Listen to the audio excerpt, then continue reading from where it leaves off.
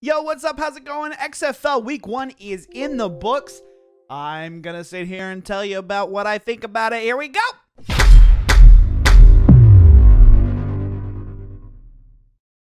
Hey guys, welcome to the channel.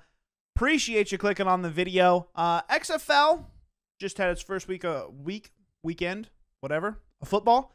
Absolutely love you for clicking on the video. If you would, hit the subscribe button for me. Get a little more razzle-dazzle with your morning cereal or whatever it is that you're doing right now. But anyway, XFL, new football league. The experiment has been done multiple times before. This one seems to have a lot of money backing it, so therefore we have a little bit of an interesting go. There are many topics that I want to discuss. It's a totally different experience. Genuinely a really, really good breath of fresh air for the football sport. So I'm going to get into it. There's not really a list. I'm just going to start thinking about things and get in front of your face with them.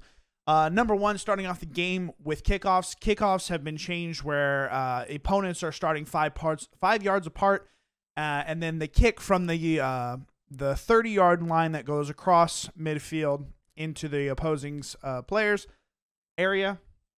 They have to field the ball. When they field, well, they don't have to field the ball, but anyway, when they field the ball, that's when the players that are 5 yards apart can actually come together.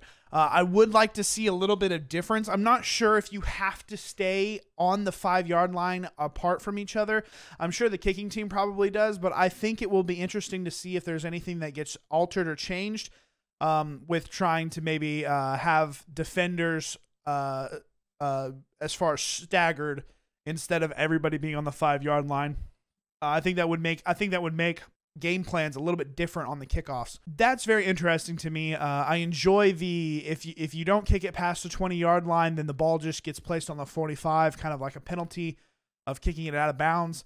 And then touchbacks go all the way to the 30 or the 35. I can't remember exactly which one it is. But those innovations, I think, take out a lot of the danger that comes with a kickoff.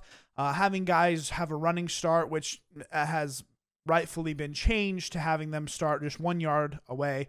I just remember when I played football, having people come full speed at you while you're either trying to block or run. Those collisions can be very harmful and very dangerous. So it's very, very cool to see an innovation practice being had, and we'll see where that actually goes. Next thing on my mind is the 25-second play clock. 25-second play clock is super, super quick. Actually seeing it played out this weekend was very interesting. The good flip side is that everybody on the offense, well, not necessarily everybody, I've heard different things, but the offensive players can all hear the play that's being called immediately from the sideline. This is really good as far as not having to have the huddle. I was dictating what was happening with huddle. So if you take the 40-second NFL play clock and move it straight down to 25, having to get the play in, or having everybody to get to huddle, then get the play in, have the play relayed to all the players, breaking of the huddle, lining up, reading the defense. There's not going to be enough time with 25 seconds. So let's just say you had a 30-yard play downfield. That 30-yard play has everybody running back up to get into the huddle. That usually takes between 5 and 7 seconds. Let's go on the conservative or the liberal side of it and just take 5 seconds. You're going to go really fast. You're going to do 5 seconds to get into the huddle. So once you get to the huddle, the play comes in, you relay the play, and you break the huddle. That probably takes roughly about 7 seconds to hear the play, reiterate the play, have everybody know what's going on, ready, break. That 7-second mark is now put you at 12 seconds. You have 13 seconds to put protection, figure out what type of coverage or read the defense, and then if you want to audible, not going to happen. So luckily, they allowed for every player on the offense to have a mic or a headset inside of their helmet so that they can hear all the plays. So you see a lot of players put their hands over their ear holes so that they can hear whatever play is coming in. It's very smart that if you are bringing it down. So I had my stipulation saying like, ooh, 25 seems a little fast because it doesn't seem like you're going to be able to do much. There's going to be a lot of issues with actually making good drives out of it. But with the headsets coming in, it makes it more reasonable as far as to expect a 25-second play clock. I was thinking more of a 30 or 35, but I think it actually does pretty good. I still might make it 30 just to slow the pace a little bit. I have been told about the prop up of with 25 means more plays means more injuries or more chances to get hurt. you know, injuries I feel happen a lot more with how people play the game than necessarily the game itself in general. Using your body as a total weapon is very taxing, so I can see where those problems can occur. But I don't think that I mean, obviously if you have more chances to get hurt, then there probably has, you know, there's a higher probability of you getting hurt. I don't think that that's necessarily on the, like, you couldn't say that, you know, hey, if we had a 60-second play clock, that our injuries would go down. I don't think it would work that way. Moving on from all of that. Next part, I didn't get to see any double passes. I did only watch one game just due to the fact that I've been trying to stream. The one game that I did see, I didn't get to see any double passes. I watched fully for the most part. I watched fully the Renegades versus the Battlehawks, St. Louis. I was like, it's Dallas and St. Louis, but I already said Renegades, so I don't know how to do it. Anyway, moving forward. I didn't see any double passes. You're able to do 2 forward passes within the game. It's interesting to me that wasn't implemented more. I've seen that the strategy on how the game is played with both the fast moving and how the clock works in XFL is not utilized very well right now. The strategy will grow as people are understanding of how the game is actually played. For the most part, like I said, 95% of it, you're pretty much the same, but there are a few tweaks that I see that people aren't utilizing. Inside of 2 minutes, you got clock stoppage on every single play. If it's inbounds, they run 5 seconds off the play clock, then the clock restarts. I think that's very interesting. It makes 2 minutes last even longer than it does in the NFL, but at the same time, those 2-minute drills are still very fast, and it gives the players even more of a chance. So when you're lining up in the NFL and the 2 minutes is going off, yeah, you hustle, but that 2 minutes just gets eaten alive. When you have a large play on the 2 minutes in XFL, that clock stops and people have time to run to the line before the clock starts. So it makes for the 2 minutes to last longer, which is probably the more exciting part of the game, because everything is so high strung. We're 1 score away. We need to have this happen. So XFL has decided that we're going to expand that, and I think that's very good. I enjoyed that because it was, even though it was longer, it seemed like nothing was out of grasp. So in the NFL, you have to throw a 40-yard bomb on your first play if you want to even have a chance of scoring if you're inside of a minute. Whereas on this one, you could have multiple chances within that minute just due to the fact that the time would stop all the time. If you do get out of bounds on inside the 2 minutes, the clock stops until the ball is snapped. Moving on from that, the extra point part. Scores are going to be very interesting. So basically in the NFL, when you score a touchdown, the extra point is always a field goal or a 2-point conversion from the 2-yard line. The XFL has changed it to where there's no field goal, but you can do a 1-point conversion from the 2-yard line, a 2-point conversion from the 5-yard line, or a 10-point conversion. A 3-point conversion from the 10-yard line. I think it's very interesting how the game gets played. So you have a max of 9 points on the end of a drive. And that can swing games very, very highly.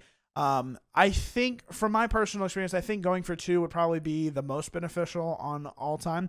If you had a scheme that worked really well from the 10-yard line, and you could almost guarantee a 3-point, there would be very interesting. I would just love to see a strategy that pulls out a 10-yard 3-point conversion every single time.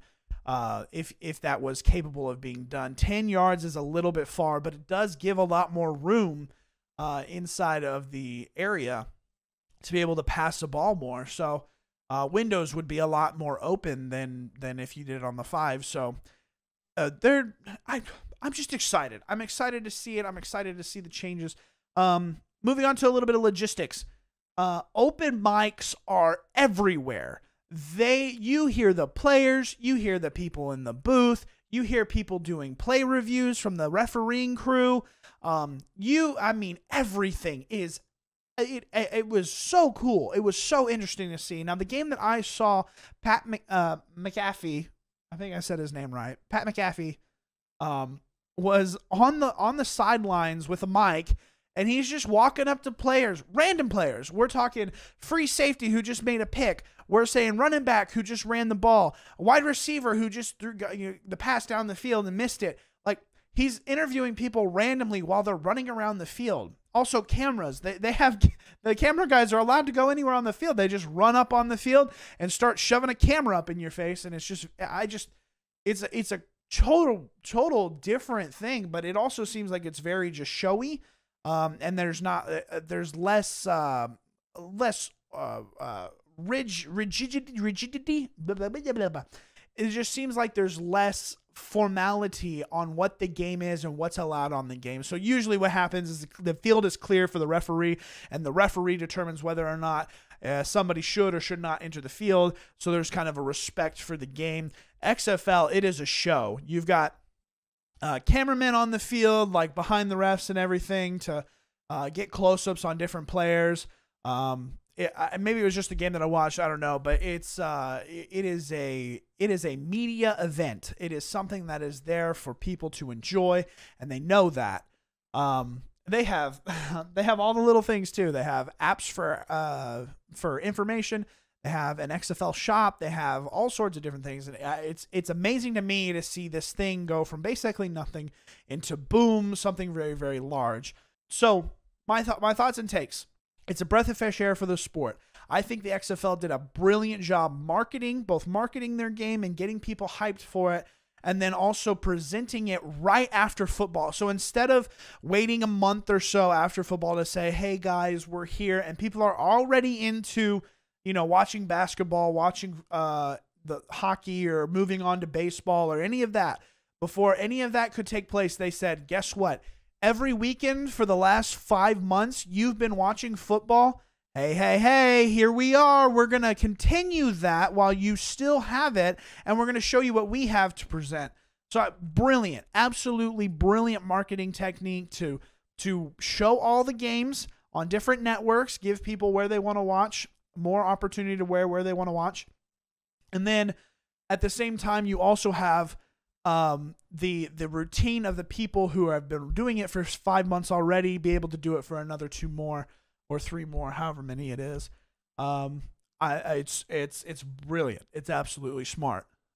So I think it's great. I think that if you want to hit a team and become a fan of them, it's fun to watch. I mean, it's football, so I enjoy it. I'm a football freak, so there's that. I think I'm excited for it. I'm excited to see where it goes.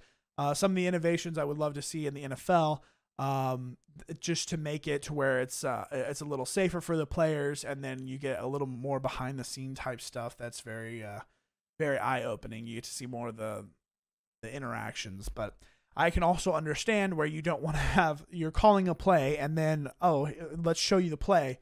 It's like, okay, each team can scout every other team. So anyway, long story short, I'm excited for it. I think it's brilliant. I think it's good. And it's good to see a lot of these kids who are trying really hard due to the fact that they're trying to make themselves look good in order to get NFL status, so on and so forth. So I don't care if it becomes its own standalone and it rivals the NFL, or if it becomes feeder league for the NFL to have people have more opportunity. I just think that that it is something that is going to be welcomed within the sporting world. And as long as it doesn't interfere with the NFL, I think people are more than happy to watch and continue to watch competitive football. So with all that, I have been Football Freak 215. If you'd hit the subscribe button, tell me what you think down below. That'd be absolutely appreciated. You guys are beautiful. If you made it this part of the video, have a wonderful day. All those other people who stopped, who aren't watching, don't know that I think that they are terrible people, and no, I'm just kidding. I absolutely love them. I love everybody who takes the time out of their day to watch some of my content. This has gone on for a hell of a long time. Thank you. Appreciated. Have yourself a beautiful day. A beautiful Christmas is what was going to come out of my mouth. I don't know why. But yeah, have a beautiful Christmas too. In 9 months. 10 months? 11 months. Whatever it is. I'm out. See you later. Bye-bye.